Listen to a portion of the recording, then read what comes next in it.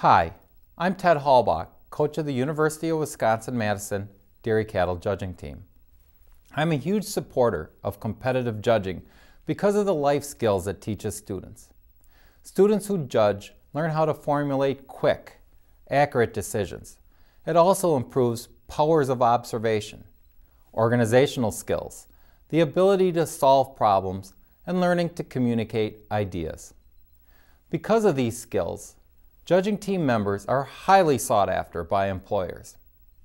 In a recent survey of college judging team alumni, when asked how judging programs had helped them personally, the most common response was communication skills. Other frequent answers were confidence, animal evaluation, and decision making. Most of us know of people who find it frightening hard to make a brief speech, or others who worry about every decision they have to make. We meet people who lack confidence or self-esteem almost daily.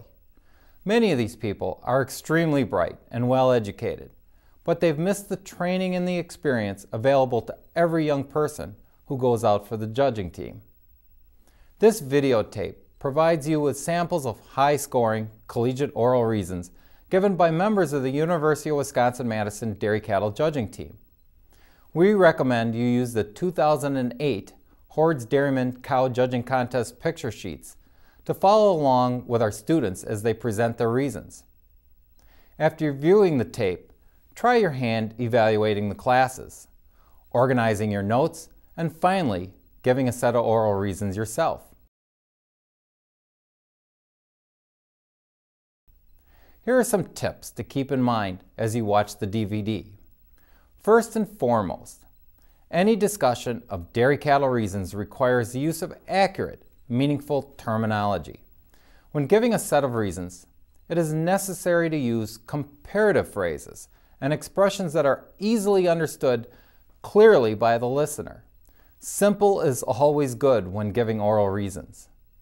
Since a variety of terms is just as important in reasons as it is in conversation, it's also important to develop an extensive vocabulary of dairy cattle terms. Learning this terminology is a gradual process, one that takes time and hearing others talk about cows. No doubt, accuracy is the most important factor in any set of reasons. Being accurate in your evaluation of the animal and the class is critical when preparing reasons. Lies simply lose you points. Accuracy is also affected by knowing exactly what each phrase or term means before using it. I listen to far too many students who attempt to memorize the reason that they intend to present. Learn to remember the cattle in the class, not your notes. Be able to visualize them in the order you have them placed. Develop a mental image of the strengths and weaknesses of each of the animals while you take notes. It'll be much easier to recall exactly how the cattle looked than some term or phrase you tried to memorize to include in your reasons.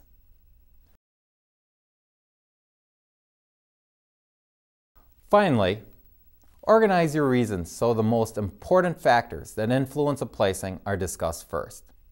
When settling on a final placing, you need to problem solve according to the priorities established by the PDCA Dairy Cow Unified Scorecard. However, it's always the most significant and most obvious differences you need to see in a pair that must be the focus of your reasons. How many of these differences should you discuss? What's adequate detail? My advice to my students is that if you're going to give a cow advantages in the udder, be sure to comparatively mention each of the parts of the udder that give her that advantage. Keep in mind that even though you may mention several elements of the udder, this discussion would only count as just one of the 2 or 3 statements made in favor of the placing. For each pair, list the most important reason or key difference for your placing first, and then proceed to lesser important reasons. Also, be sure to always make at least one grant statement for the lower placing animal. Well, that concludes my tutorial. Good luck with judging this season, and I hope you enjoy listening to my students' presentations. On Wisconsin.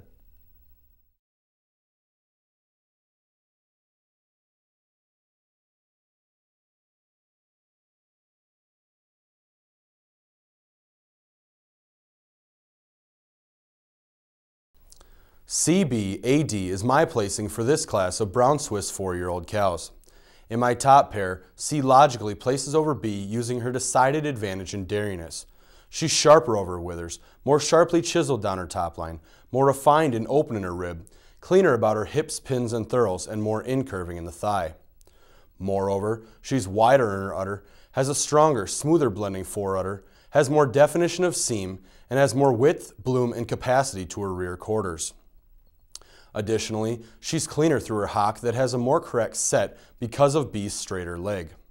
To tip the scales even further, she's taller at the point of the withers, higher in her chine, more upstanding in her front end, deeper in her heart, and keeps her tail placed more neatly between her pins.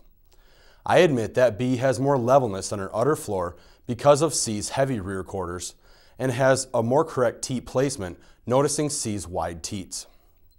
Next, in my middle pair, B places over A using her advantage in udder, having a higher rear udder attachment, being especially fuller at the top of her rear quarters, and having a more correct teat shape and placement, noticing A's wide cone-shaped teats. She's also much taller at the point of the withers, longer from pole to pins, is stronger in her loin, and keeps her tail placed more neatly between the pins. Additionally, she steps down on a much stronger pastern.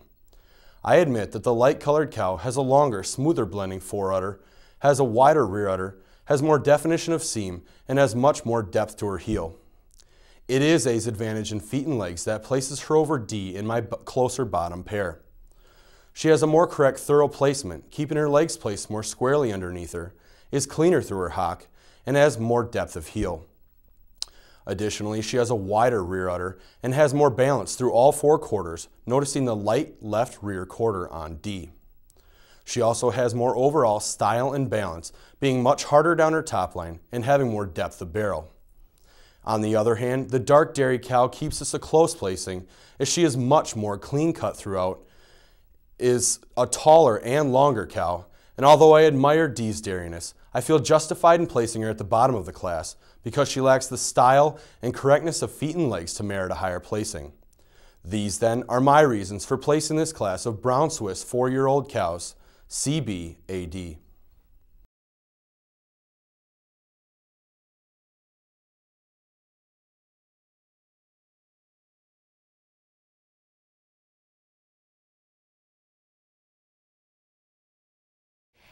(2143) is my placing for this class of Jersey-aged cows.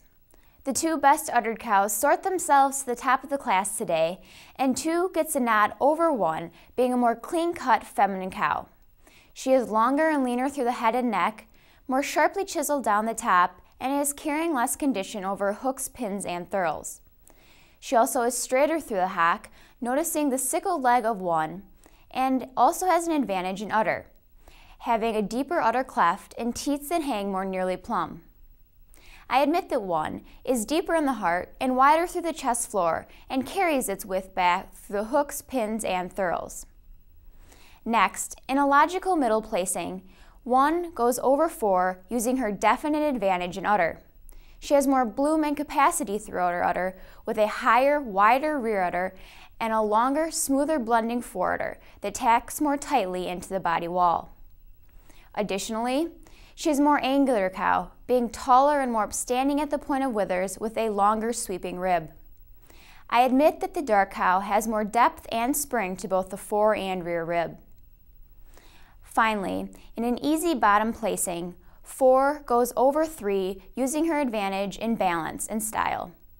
She is more nearly level from hooks to pins, criticizing 3 for having high pins. She also has more depth, spring, and sweep to both the fore and rear rib, and tracks straighter on her rear set of feet and legs, noticing the toe out on 3. Additionally, she has a stronger udder cleft and a longer foreudder attachment. While I admire the height and width to the rear udder on 3, I feel justified in leaving her last today because she lacks the overall youthfulness of udder and style throughout to merit a higher placing. These, then, are my reasons for placing this class of Jersey-aged cows 2-1-4-3.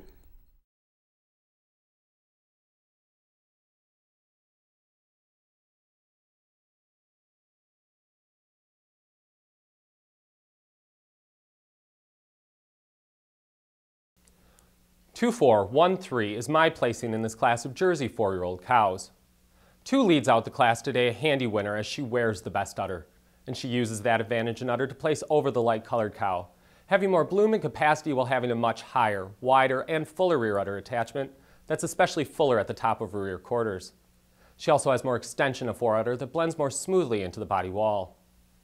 Furthermore, she has more depth of both fore and rear rib and is longer and more nearly level from hooks to pins in light of the low pins on fore.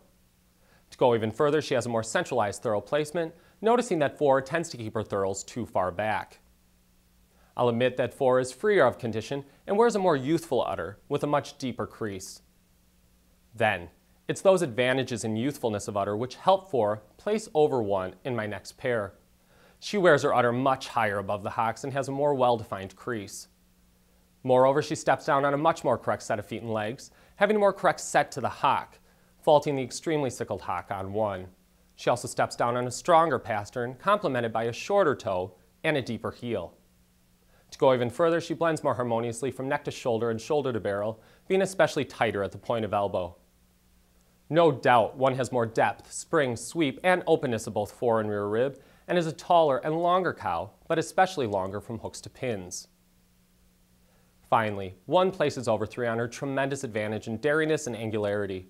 She is cleaner, leaner, and more feminine about the head and neck, more sharply chiseled over her withers and chine, more prominent about her hooks, thurls, and pins, more incurving in her thigh, and has more openness and slant to her rib. In addition, she has a more correct teat size and shape, faulting the large, wide front teats on 3. To tip the scales even further, she is a taller and longer cow, having more length of bone while also being wider in her thurls. No question, 3 stands on a more correct set of feet and legs, having a much straighter set to the hock, a stronger pastern, and a deeper heel. And although I admire the height, width, and fullness of rear udder on 3, I feel justified in leaving her at the bottom of the class, for she lacks the dairiness and femininity to merit a higher placing in this class. These, then, are my reasons for placing this class of Jersey 4-year-olds 2-4-1-3.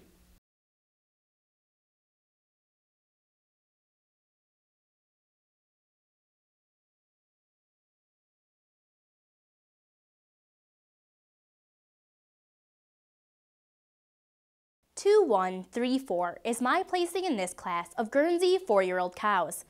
The red cow sorts herself to the top of the class because she is the most balanced cow wearing the best udder. 2 uses that advantage in udder to place over 1 in my top pair. 2 is much higher, wider, and fuller in her rear udder and has more length and extension to her fore udder. Additionally, she is stronger and has a more well-defined udder cleft. Still further, 2 is much less set to her hock, and she is stronger in her pastern and has a steeper foot angle. Moreover, she is wider in her front end, and she carries that width on back to her hooks, pins, and thurls. Still further, she has more spring to both fore and rear rib, and is longer from pole to pins. On the other hand, the cow with the rye tail keeps as a close placing because she has a more desirable teat size, shape, and placement, noting the longer, wide-set funnel-shaped teats on 2. 1 also has less patchiness about her hooks, pins, and thurls. In a more logical middle pair, 1 places over 3 for her advantage in cow power. She is much stronger in her front end, has more depth of heart and barrel, and is deeper in the flank. 1 is also more open in her conformation, having more openness to her rib and more sweep to both fore and rear rib. Additionally, 1 is more clean through her hock, and also I prefer the thurl placement on 1, noting that 3 keeps her legs too far back, making her weak in the loin. To tip the scales even further, 1 is snugger in her fore udder and is more balanced to her udder floor, noting the heavy rear quarters on 3. I recognize that 3 has more bloom throughout a higher, wider rear udder and has less set to the hock than the tall dairy cow. Finally, 3 gets the nod over 4 for her advantage in udder. 3 has a decided advantage in fore udder as it tacks more neatly into the body wall. Additionally, 3 has a more desirable teat placement, noting the wide set teats on 4.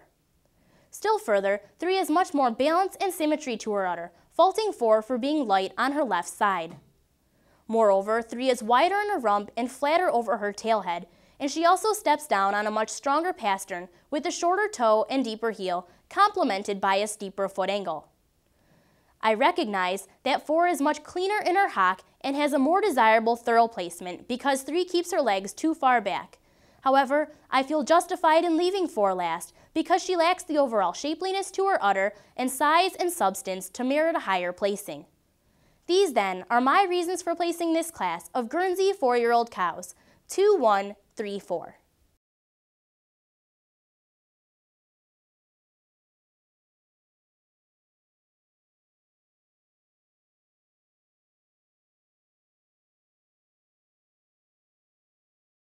Two, 1, 4, 3 is my placing in this class of Holstein 5-year-olds. 2 leads out a handy winner as she's wearing the best udder in the class. In my top pair, 2 places over 1 where she's higher in her rear udder attachment and blends her fore udder more smoothly into the body wall. In addition, she has a decided advantage in size and scale where she's taller at the point of withers and is much longer and more stretchy from pole to pins. In addition, 2 is more level on out through the rump where she has a more nearly level slope from hooks to pins in light of the low pins on 1. Still further, 2 stands more comfortably on her rear legs as she's stepping down in a stronger pastern and a shorter toe complemented by a deeper heel. I admit that 1 is a more clean-cut and angular cow throughout. Next, 1 places over the stale cow on her advantage in stage of lactation. She is silkier in her thigh, more sharply chiseled through her hooks, pins, and thurls, and is cleaner on down her top line.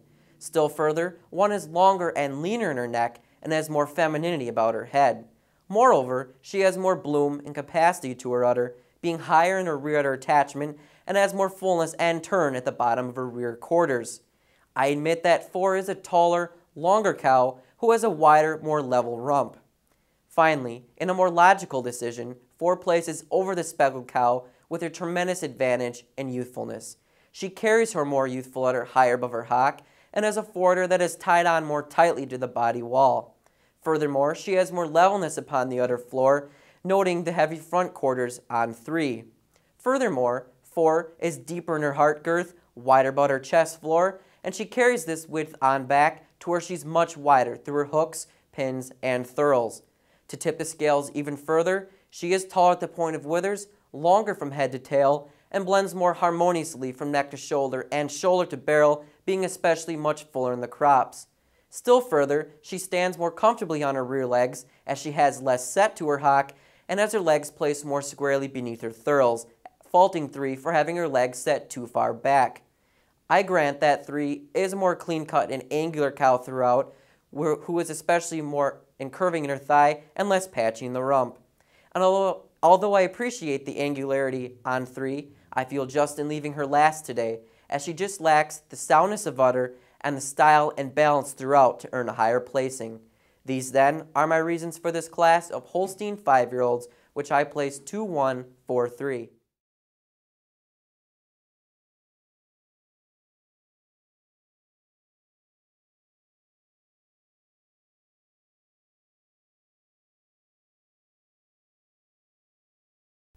Three, 1, 4, 2 is my placing for this class of brown Swiss 4-year-old cows. The dark cow logically sorts herself to the top of this class and easily places over 1 because she wears the best udder. She carries her udder higher above the hocks and is tighter about the fore udder attachment. Additionally, she is higher and wider in the rear udder. Furthermore, 3 has less set to her leg, and she steps out on a stronger pastern with a deeper heel and shorter toe. Moreover, she is deeper in the heart and has more depth, sweep, spring, and openness of both the fore and rear rib. I grant that 1 is a longer, stretchier cow from end to end who has more cleft through the rear udder. Next, in a more logical placing, 1 easily places over 4 for her decided advantage in dairiness and angularity. She's much longer and leaner through the throat and neck, more sharply chiseled over the withers and chine, is more prominent over her hooks and pins, and is also leaner and silkier in her thigh. Additionally, she has more sweep and openness through the rear rib. Furthermore, 1 is a taller, more upstanding cow who has more length and stretch from end to end. Additionally, she is deeper in the heart with more depth, sweep, spring, and openness about the fore and rear rib. Moreover, she has more crease through her rear udder, and she also keeps her tail set more neatly between her pins. I grant that 4 carries her udder higher above her hocks and also has less set to her leg. And finally, in a much closer placing, 4 gets the nod over 2 for that advantage in youthfulness throughout. She carries her udder higher above the hocks and is much higher and wider in the rear udder attachment. Furthermore, she is snugger about the fore udder and is also leveler on the udder floor, noticing the heavy rear quarters of 2. Furthermore, she has more flex to the hock, faulting 2 for being straight in the leg. Additionally, 4 is stronger and straighter out over that top line, being especially harder in the loin. I grant that 2 keeps this a close placing, as she's a longer, stretchier cow from end to end, with more crease through the rear udder, and she also keeps her tail set more neatly between her pins, but I feel justified in leaving her last because she lacks the youthfulness and correctness of udder to merit a higher placing. These then are my reasons for placing this class of brown Swiss 4-year-old cows 3-1-4-2.